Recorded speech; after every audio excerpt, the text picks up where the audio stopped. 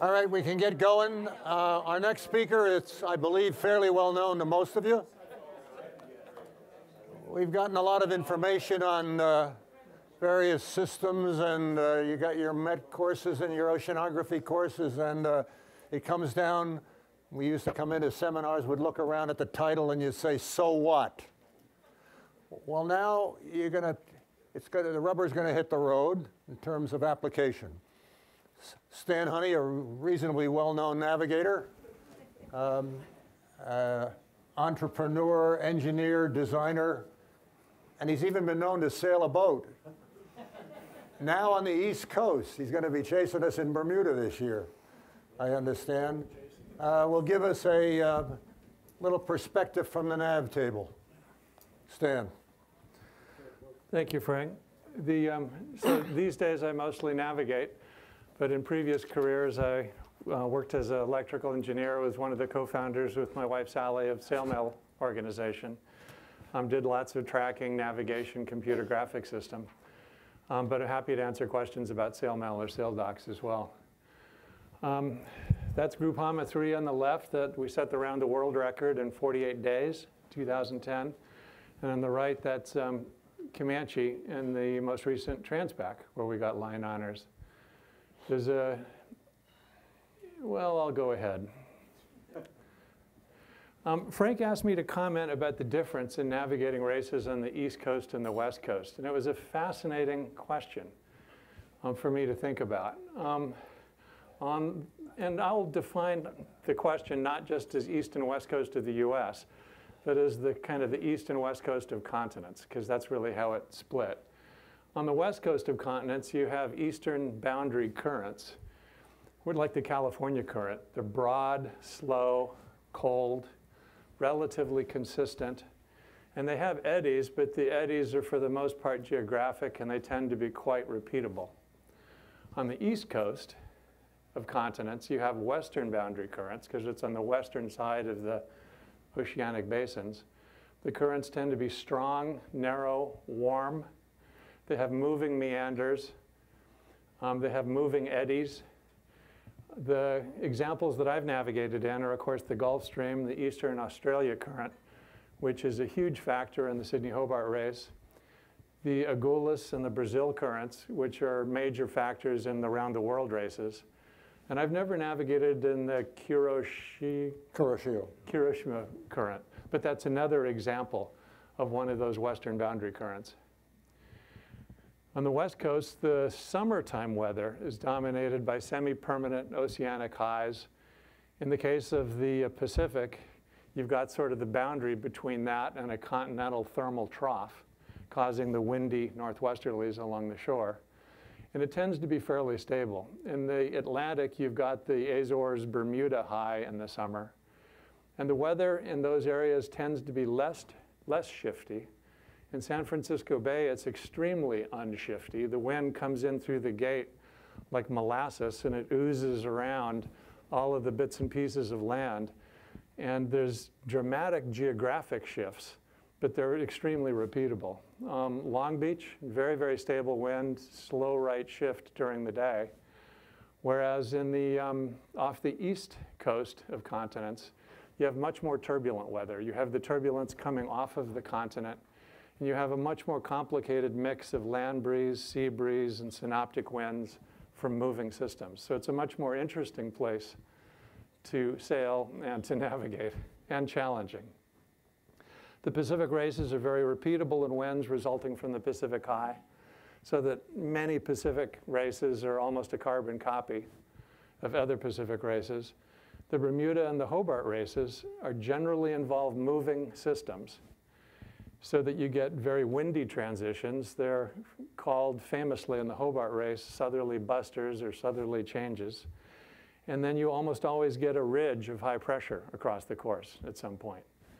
So of all the races, I think the Hobart race is probably my favorite because it's the most difficult to navigate. You're sailing, a north-south course. You're always having to deal with multiple systems moving through the course. And you've got the challenging East Australia current to deal with. And the Newport Bermuda race is very similar to the Hobart race, except a little, one tick less strenuous in terms of the southerly busters. And this is, of course, my recollection of typical Hawaii races, beautiful day in the sun versus a condition that you often find in a Hobart race. The navigator's job and priorities. Preparation. That, I think, is the single most important job as the navigator. And the goal is to have nothing to do the day before the race. Just review the plan and the weather.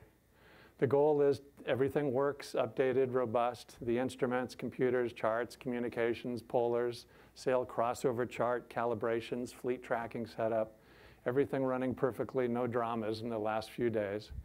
The weather models selected.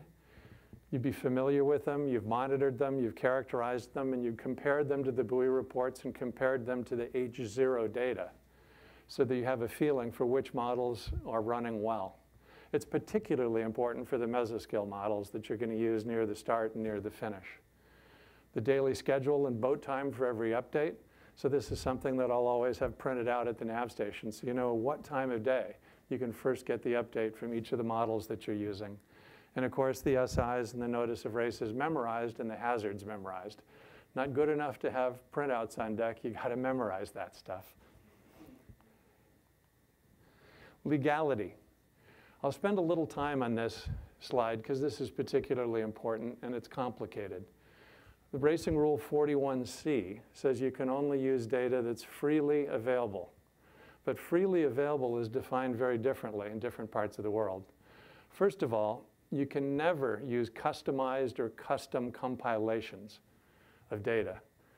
And so that would be, examples of that would be the routing that's done by Predict Wind. That's customized to your boat because you've selected a set of polars.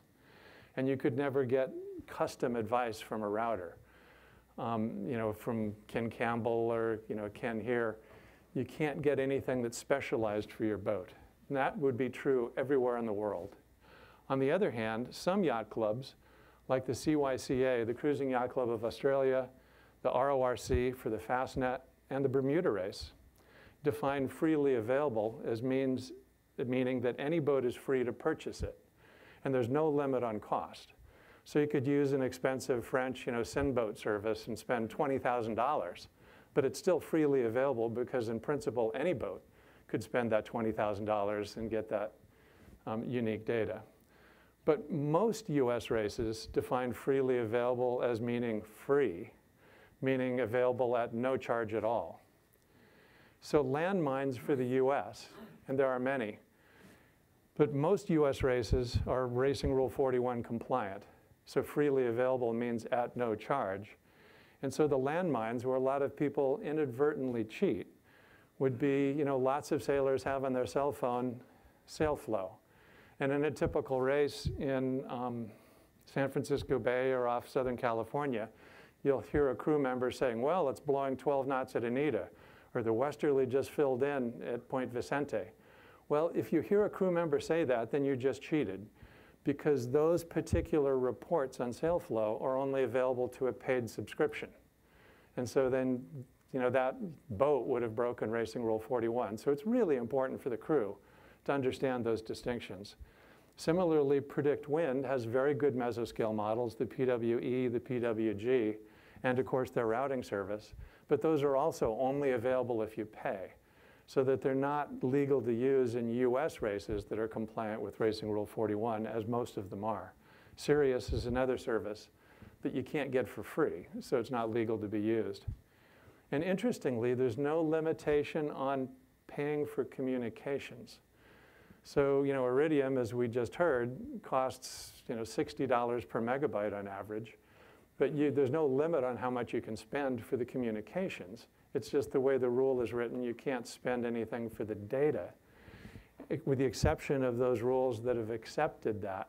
But the way they've accepted that is you can pay for data, but you have to pay for data that any boat could buy and get exactly the same data, meaning you can't get custom data.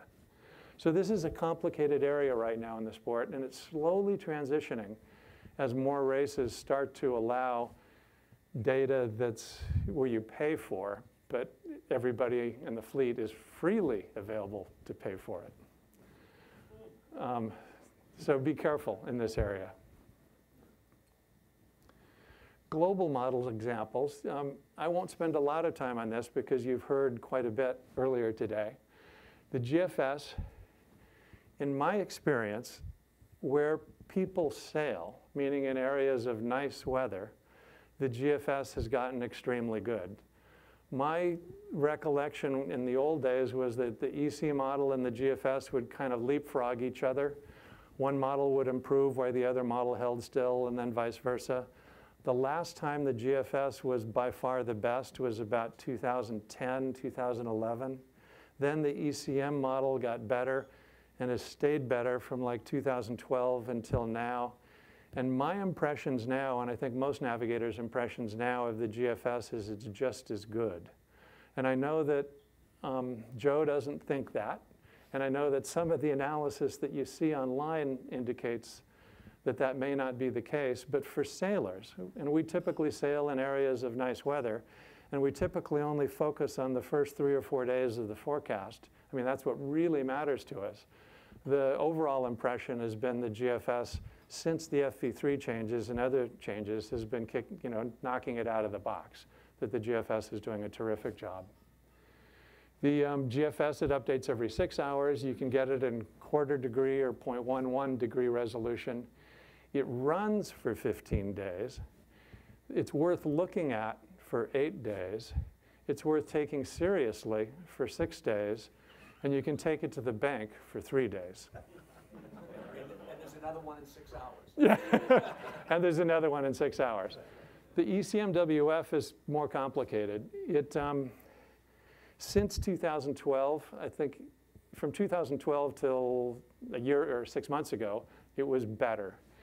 I think recently, in the last 6 months or so, the GFS has been extraordinary. The ECMWF, it hasn't been available for free since 2017. So up to 2017, you could find free public sources of it, which made it legal to use in all races. It hasn't been freely available, meaning available to everybody for money, since 2018. And so right now it's only available from private sources, so it's not legal to use in any race anywhere in the world. And if you can find a private source, which if you're resourceful you typically can, then it's only legal prior to the preparatory signal. But that makes it so that it's essentially not useful, because if you download it before the prep signal, by the time you're squared away and you've started the yacht race and all the rest, there's been another update to the GFS. And in my view, and I think most navigators' view, a GFS run from a more recent run is better than the ECMWF. So I look at the ECMWF when briefing the crew in the days before the regatta, but you can't use it during the race and you never look back, because as soon as you have a single update of the GFS beyond the latest EC, then you're committed. The ECMWF is legal and it is available for visual inspection. And you can look at it through Windy, which is fairly expensive of satellite time, or you can look at it for free through the Predict Wind offshore app. But you can't get grid files, you can just look at it. But nevertheless, that's still something that's quite useful, because in your analysis of your routes, if you discovered that there's a critical thing that you got to be the first ones to this front, or you're going to make it through this coal or something, it's still sometimes helpful to take a look at the ECMWF to see if it shows the same pattern. And so it is still possible to get the ECMWF legally and for free, but only for inspection, not for a grib. It runs every 12 hours. It runs out for 10 days. And similarly, it's worth looking at for 8 days. It's worth taking seriously for 6 days, and you can take it to the bank for 3. The other models, the ICON model is a German model. It goes out 5 days. The UK Met Office, the old no gaps model, now called NavGem, the Canadian model, Arpege. Those are all available. Those are the ICON, no gaps, and Arpege. I guess just ICON and no gaps are available for free so that they're legal to use. but they're sufficiently less good than the GFS that most of us only look at them sort of as a distant backup. But the GFS is significantly better. And so that's really the go-to solution these days. Mesoscale models. Joe mentioned it, but I'd like to underline it. The HRRR, I guess affectionately called the HRR, is extraordinary. It's absolutely unique in the world, and it's in the process of changing our sport, not necessarily for the better. But the HRR is amazing. It updates every hour. It runs for the continental US, and it's stunning. And it's legal as long as you download it from SailDocs or some other free source. It's legal to use during a race, and so you can download it every hour. And just as a couple of examples, the HRRR will absolutely perfectly predict every single day whether the westerly in San Francisco Bay is going to fill from the gate or fill from the Berkeley shore. It nails it. In Newport, Rhode Island, which is one of the toughest areas to navigate, it will predict within 10 minutes when the morning drainage breeze is going to glass off and when the sea breeze is going to fill in. And then in Newport, Rhode Island, as you all know, once the westerly, the sea breeze is filled in, as long as the wind is twisted vertically, you want to go left. But as soon as the twist is out of the wind, you want to go right. Well, the HRRR will predict that transition within about 10 minutes. So the HRRR is just an extraordinary model. And I think it really will change the sport of sailing. And I think it has already in the US. And people are crazy if they don't find a routine way to download that every hour, because it's really an astonishingly effective tool. NAM updates every 6 hours. It's available in Hawaii, which is important. And some people actually prefer it to the HRRR, but I haven't found that. The NDFD, Joe talked about it. PWE and PWG, those are the predict wind mesoscale models. They only update every 12 hours, which is understandable for PWE because it's initialized with ECMWF, which only runs every 12 hours. Nobody knows why PWG doesn't update every 6 hours because it could. Those models are pretty good, but the fact that they only update every 12 hours makes them much, much less useful than the models that update more frequently.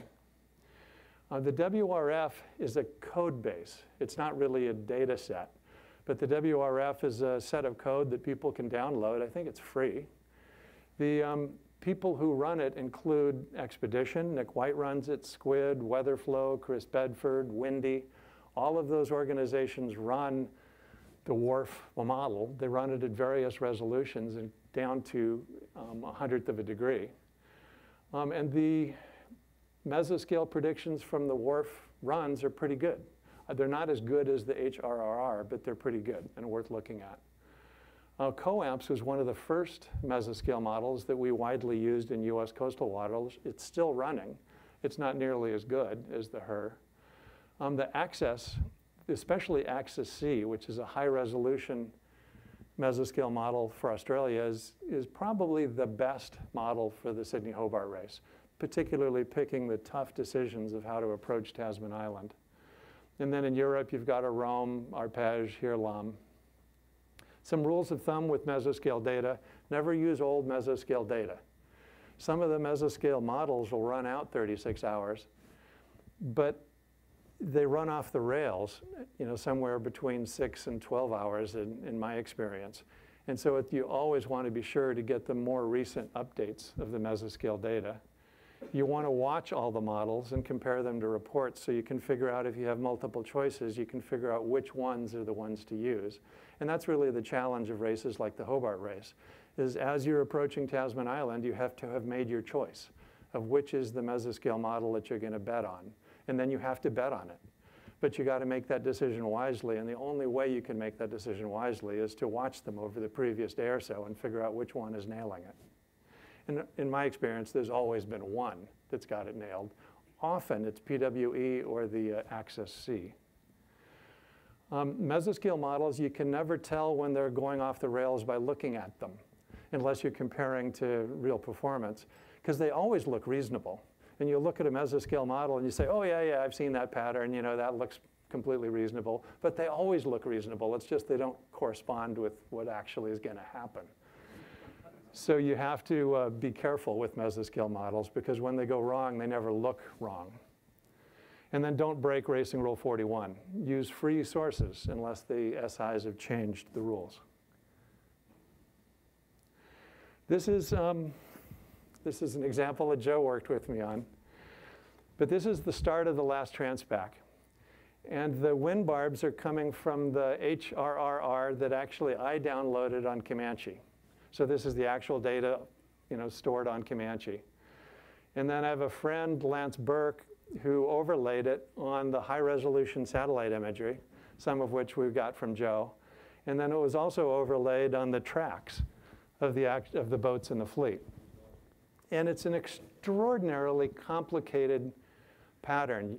This is the Catalina eddy.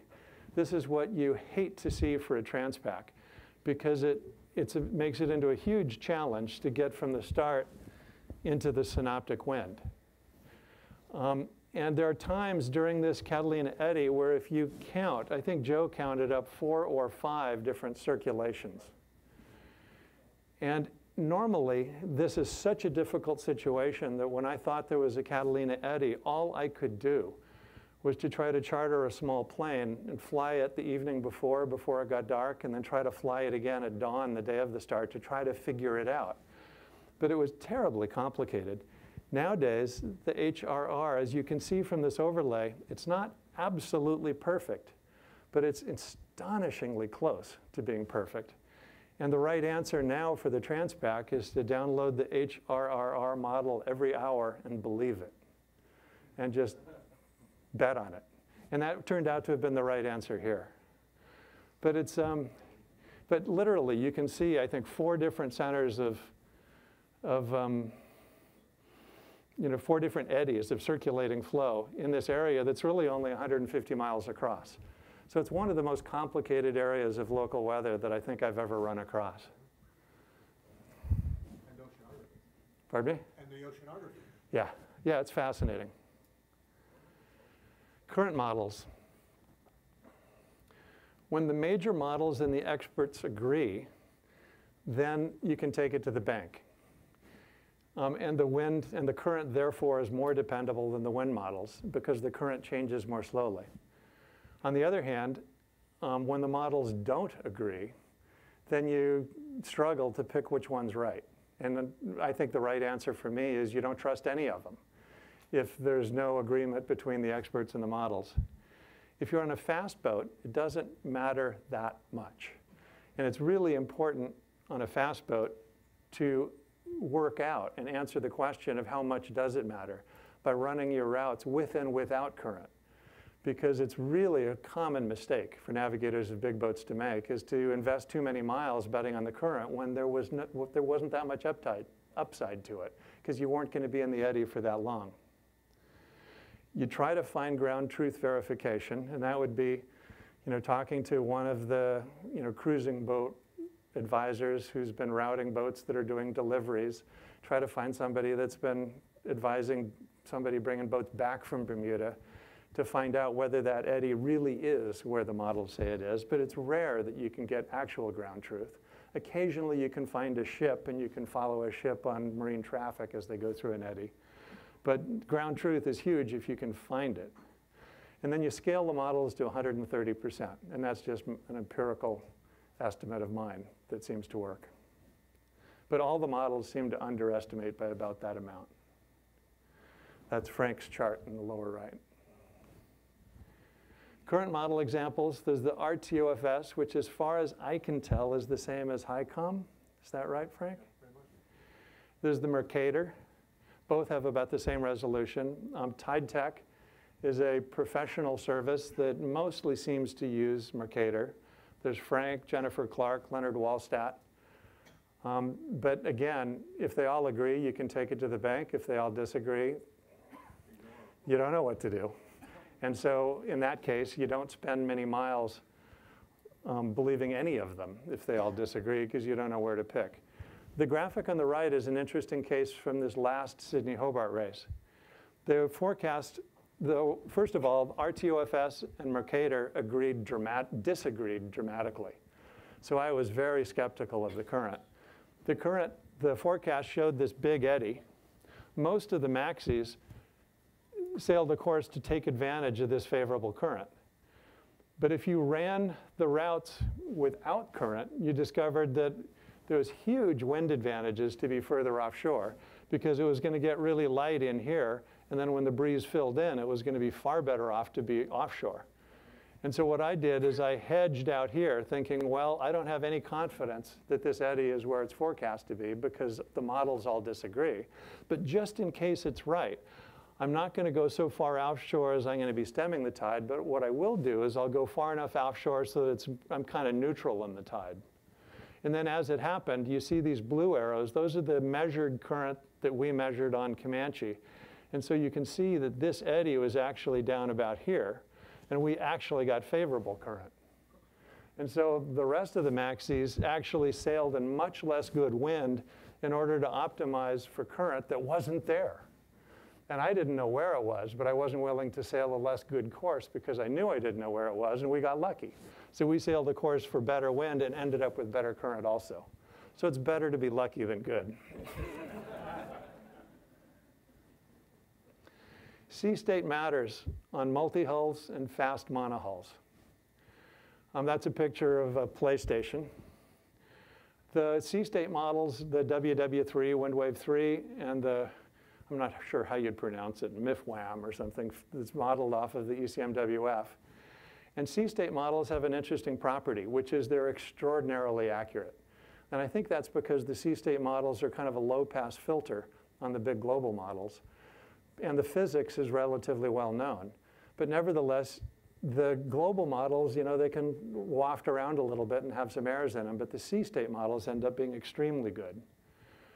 But it doesn't much matter on heavier and slower monohulls, but for a fast, lightweight monohull or for a multi-hull, it's helpful to have tables of the effect of the swell size and angle relative to the boat, the effects of the wind wave size and angle relative to the boat, and the effects of the angle between the swell and the wind waves independent of the angle of the boat. And the reason for that is you can have wind waves off your starboard quarter that would have no effect on you, and you can have a swell off your port quarter that would have no effect on you. But if those two patterns are crossing at 90 or 120 degrees, they can throw up columns of water. And in a multi-hull, now you're striking your front beam and you have to slow down. And so you kind of need to monitor both the wind waves and the swell and the angle between the two of them separately for the high-performance multi-hulls. This is an example of why it matters. This is the second stupidest thing I've ever done on a sailboat. But this was an attempt on PlayStation to try to set the cross-channel record. Take a look at this sea state. Obviously, it was not a successful attempt. Astonishingly, the boat survived. You can see how much wind there is here. And PlayStation was a bit of a struggle because it took a ton of wind to make her go, but she still needed flat water. Watch the Solent stay here.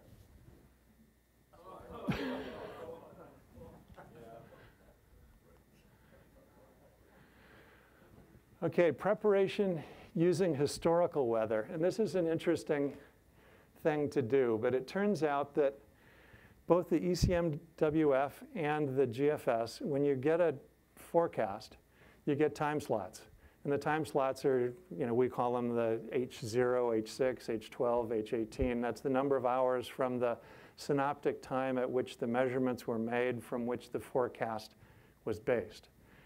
And when you get a GFS run, you typically get access to that run 4.5 or 5 hours after the H0 time, which is the time slot where the data was measured.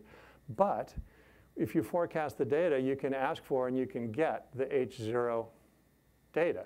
So that was the weather 4 hours ago. So most people, it doesn't matter once you're thinking about a future race. But the interesting thing is it's extremely accurate. that estimate of what the initialization was, meaning what the state of the weather was for that H0 time, which was 4 hours before you got the forecast. But what you can do is you can go back and you can get from NOAA what all of those H0 time slots were for the last 15 years everywhere in the world, and you can build a grid file from it. And that grid file, it's astonishingly accurate. And so if you finish a race and you go back and you look through the weather for that race, made up of the combination of the H0 time slots from the forecast, it's sort of spine tingling how accurate that weather data is. It's extraordinary. So what can you use that for? Well, for a scheduled race, like the next Bermuda race, you can take different configurations of your boat. You can run them. What I typically do is I'll run them 11 days per year for the last 15 years. So 5 days before the start day, the calendar start day, and then 5 days after. So 11 days per year for 15 years, or 165 routes. And then you run different configurations of the boats, and then you can analyze the statistics. The percentage of time on different points of sail, the percentage of time on wind speeds. You can analyze the scoring systems for defects, and you can plot an overlay of the routes to understand the highway. So in the case of the Bermuda race, the highway is pretty straightforward. But in the case of the first leg of the Volvo, the highway is important to understand typically how far you have to go around the St. Helena High. And I'll get to the highway later as to why it's important to have that data. If you're trying to optimize the departure time, and that doesn't make sense for a scheduled race, but optimizing a departure time makes sense if you're trying to set a record or if you're trying to do a delivery. What I'll do is run a route every 6 hours for 15 years to understand the options if it's a difficult record. And if it's a case of a cruise, if you're trying to find the best departure time over the next week, run a route every 4 hours over the course of the next week. And you'll see if there's a particularly good time to leave Panama if you're heading north to Cuba. And there often is, and it's often worth just waiting 2 or 3 days, but at least you'll know when it is. So this is an example of the research that I did for Comanche to set the transatlantic record. And what we pioneered on Groupama and PlayStation before that was the concept of doing a transatlantic record where you would start in front of a major storm. You'd start in the warm sector, and then you'd sail all the way across the ocean in the southwesterly ahead of a major storm. And obviously, the boat, if you had to go slow, or if I picked a storm that was too fast, it was going to get ugly. But nevertheless, if it worked, you were in that gorgeous weather in front of a storm, flat water, sort of drizzly and gray, but beautiful sailing conditions to beam reach all the way across in a southwester. Well, on Comanche, the challenge was nobody had ever done that on a monohull. We were the first to do it on multi-hulls, but the question was, can you find a storm that's slow enough for a monohull to stay ahead of? So what I did was routed Comanche every 6 hours, June through November for 11 years, created 8,000 routes, and discovered that on average, twice a year, there was a storm that was slow enough for Comanche to stay ahead of it. But I knew exactly what they looked like because I now had 20 examples of this. And what it looked like to me, and I'm sure the professional meteorologists would describe it very different, but what it looked like to me was a big storm that was strong enough to make it all the way to England, but it was gonna stop because there was something that looked like a coal off of Newfoundland. And so what that storm would do is it would start rumbling and then it would stop right about here for about a day and a half. And then it would continue rumbling and it would make it all the way across. And if you picked a storm that was too small, you could pick slow ones, but they didn't make it all the way to the English Channel. And a lot of these records would fail just shy of the English Channel. So you needed a big, strong storm, but you needed a storm that was going to slow down and give you a chance to get back ahead of it. So we figured out what we were looking for. We found an example, and it worked perfectly. We set the record. We took 24 hours off the previous monohull record, and we almost didn't take any pictures because the trip across was boring. I mean, we sailed for 5 days, and the biggest wave we saw was 18 inches. So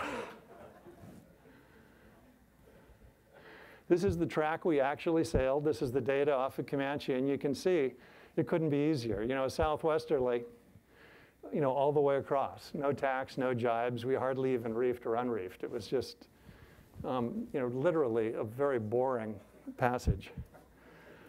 And this is the theoretical track that was run on the H0 data after the case, and that came out within 20 minutes of the actual track. This is the last Sydney-Hobart race on Comanche, and this is also an example. The black track is what we actually sailed, and the blue track is what you get if you take the H0 data, and then after the fact, based on the H0 data, you recompute the optimum route. And the interesting thing was, and I think it's more coincidence than it is skill, but the time en route came out within 3 minutes between the theoretical track on the H0 data and our actual track in the race. So that was, I think, dominated by coincidence. But it also shows that the H0 data is good and our polars are quite good. The other interesting thing was that at the time we were calling this ley line, which is a long ley line, I was not using the GFS data because the GFS data wasn't great at that point. I was using the axis C, which is mesoscale. But then in the H0 version of it, the GFS nailed it. And so it showed our ley line as being exactly right, which in fact it was. So the H0 data is a powerful tool to analyze after the fact, to understand if you and your crew left any miles on the race course, but also to compute beforehand so you can understand the conditions you're racing in. And the interesting thing about that is we don't race boats in average conditions. That's a mistake that a lot of people make. They say, well, let's just look at the climatological information for a Bermuda race. Well, you never sail in that race.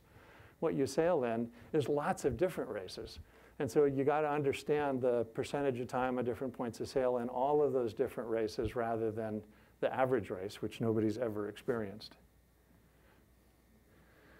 Routing overview. Always do an eyeball route first. You've heard that earlier today. One of the guys said that. David said that. Yeah, you always do an eyeball route first. Just looking at the synoptic chart, then looking at the gribs, but not running a route. You write down your conclusions and you write down your questions. But you're really looking at it with an open mind when you're just looking at the synoptic chart and looking at the gribs and thinking, okay, it looks like you got to be the first one to get to that front, and then you tack, and et cetera. You consider your course selection as risk-adjusted investing. Extra miles sailed is your currency. So you invest those miles wisely. We all know the minimum distance course. You know, that would be the Great Circle. Well, any mile extra you sail over that minimum distance, you're investing that mile with an expectation of getting to the finish enough earlier than it took to sail that extra mile. So your currency is miles, and that's what you're going to spend, and you're investing them with the expectation of this return that's more than the mile invested. And you have to think through that very carefully.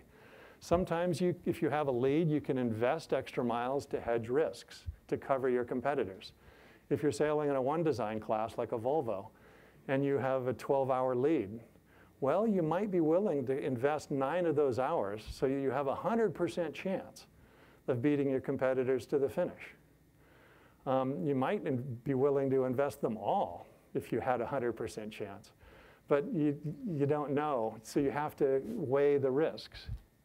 I've had the good pleasure to navigate professionally on boats owned by Nolan Bushell, Roy Disney, Steve Fawcett, Richard Branson, Larry Ellison, Neville Crichton, Jim Clark. These are all billionaires. They're all arguably very good at risk-adjusted investing. And I found them to have extraordinary insight in this area. And whenever it's rough, I find these guys sitting next to me at the nav station. And so I'll often sort of bring them into my world and pose them the problems that I'm dealing with.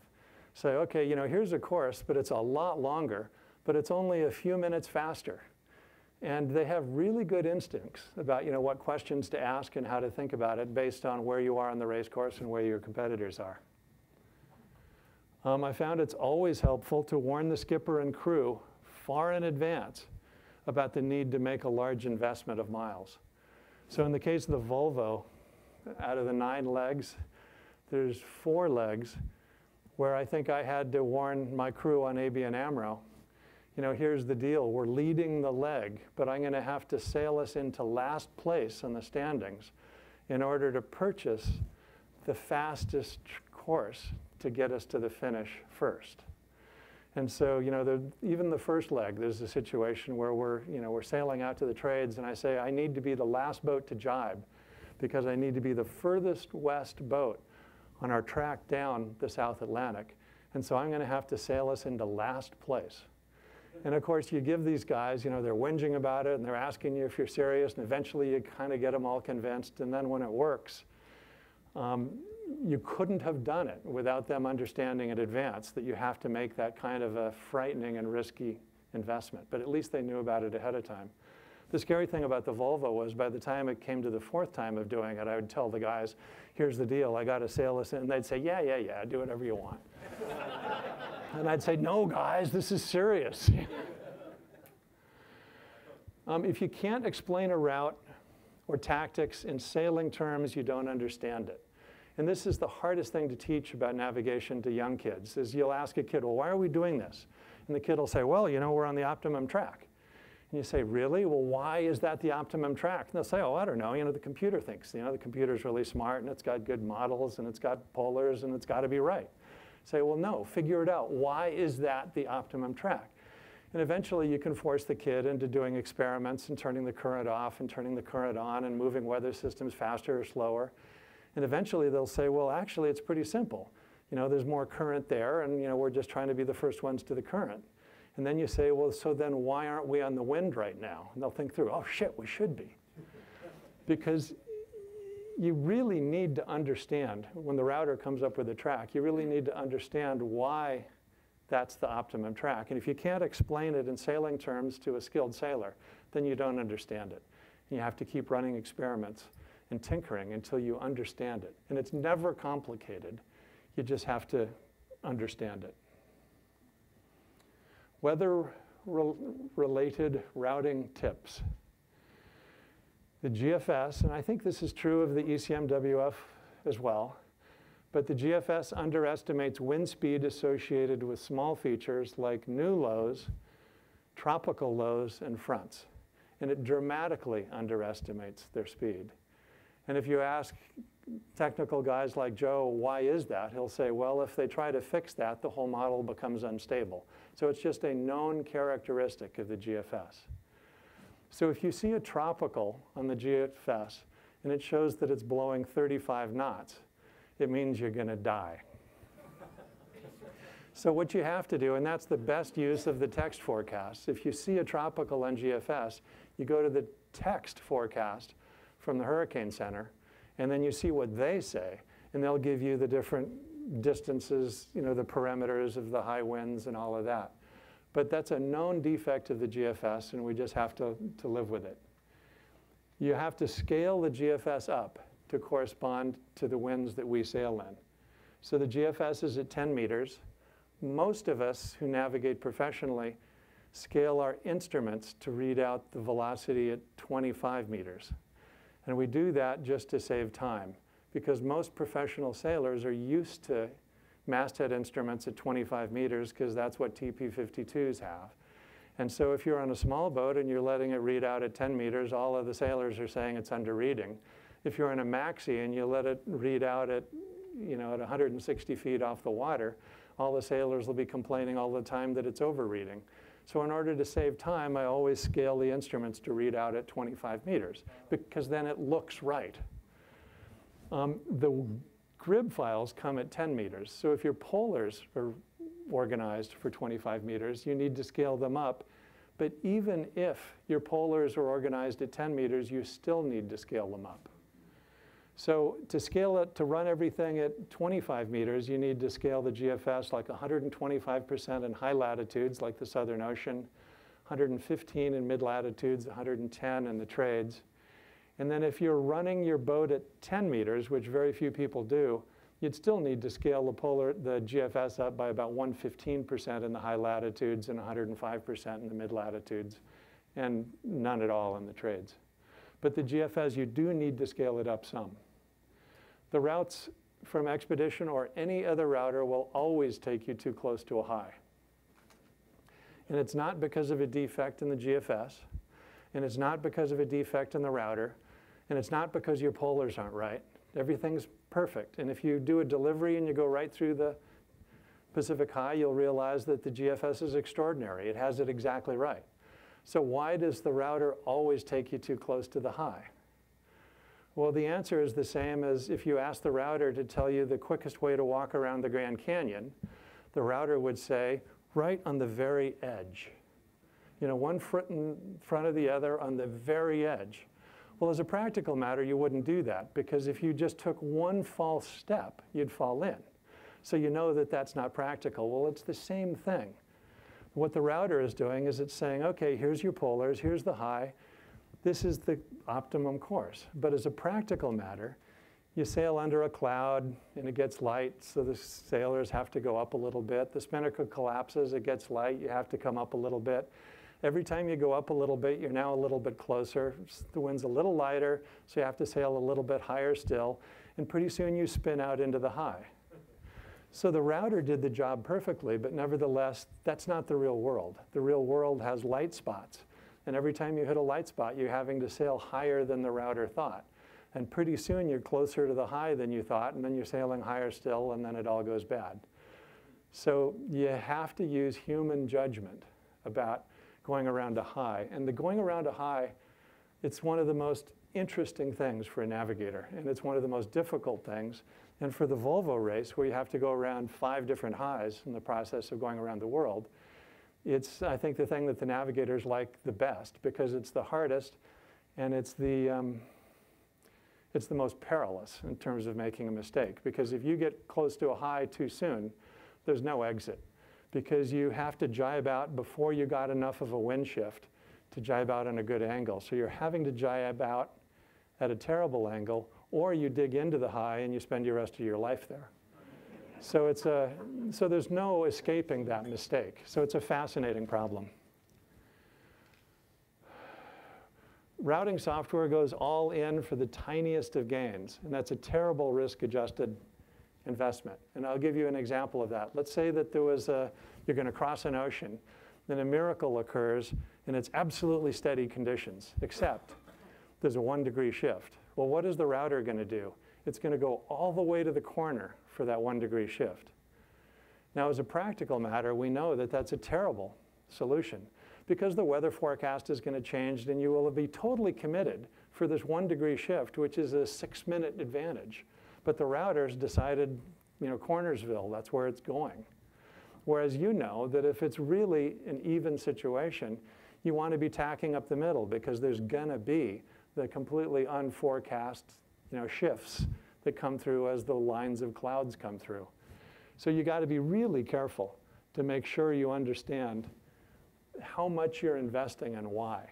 And in this case, the mistake is the router is going to totally commit you to one side of the course for a tiny gain, and therefore you're locked in from any further updates in the weather that you'd want to take advantage of, or any non-forecast events where you need flexibility. You always have to have the highway in mind. So let's say you're crossing an ocean. It's a 15-day route, and you say, cool, the GFS runs for 15 days. I'm good. I just download the GFS, and I run the route, and we're good to go. Well, the problem is the router assigns the same certainty to a weather feature that's 10 days in the future as it does to a weather feature that's 6 hours in the future. And we know as humans that that's crazy. A weather feature that's 10 days in the future is totally fiction. It may never happen. In fact, in many cases, they do evaporate. So what do you do? You're crossing an ocean. It's going to be a 15-day trip. Where do you go? Well, the answer is you put a waypoint in that's 5 days ahead of you, but it's on the highway. And the highway is the typical path of routes on that leg of the course in that season. And then every 6 hours when you're rerunning your analysis, you step your aiming point forward. And then you work your way across. But you never spend an extra mile. You never invest one of your currency miles in dealing with a feature that's 8 days in the future. That's crazy. Always work out the free advance of the motorboat course. What does that mean? So if you could stop, pick up the boat and move it in any direction for 10 miles and put it back in the water, which way would you move it? It's almost never the way the boat's going now. You know, it might be dead upwind, it might be dead downwind if it's a run. In a case like the Transpac, it's none of those. It's not necessarily where you're pointing now, and it sure as heck isn't dead downwind or dead upwind. But you need to know what that course is. And the crew on deck needs to know what that course is. And the way you can figure it out is you can look at the reverse isochrons on your router, and you can take a perpendicular to the reverse isochron. But you need to know what it is, because things happen. You get a squall that comes through. Suddenly, the boat's on a beam reach. Most crews, when faced with that situation, they'll just keep going straight because they don't know what else to do.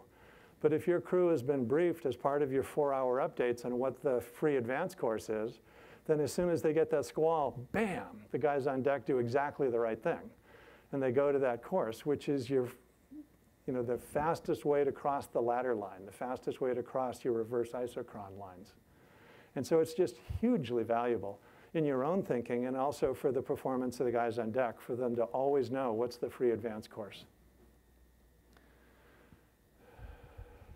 Have your own achievable nav polars. A lot of navigators, especially new ones, make the mistake of using the targets as their polars. For the routing to work, you actually have to be able to get to where the router thinks you're going to get to, you know, 3 or 4 days in the future. So you have to actually have achievable polars. So you always have 2 different sets of polars. You have one set of polars that's the boat's ideal performance and is used for the targets for the guys on deck. And then you have another set, which is the boat's average performance, day in, day out, best helmsman, not so good helmsman, sail changes, stuff going wrong. But on average, you can sail around the world and be there. And that's what you need to use for your routing.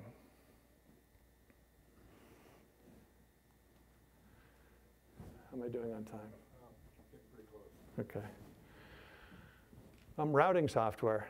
Expedition is the best choice overall, setting aside cost. It is a little pricey. It has good routing. It has good fleet tracking. It has good viewing of the weather. It's also a great tool for inshore racing, and it has a good starting tool. So, you know, across the use in all of sailboat racing, I think Expedition is the best tool. It has a familiar Windows interface. Adrena is a French program. It's got good weather viewing. The routing is okay. It's very good for routing based on sea state. So if you're routing a multi-hull, it has very good tools for putting in those tables of the effects of sea state. It's very good for route research, comparing routes and understanding them. It's got a familiar Windows interface. It's slow compared to Expedition.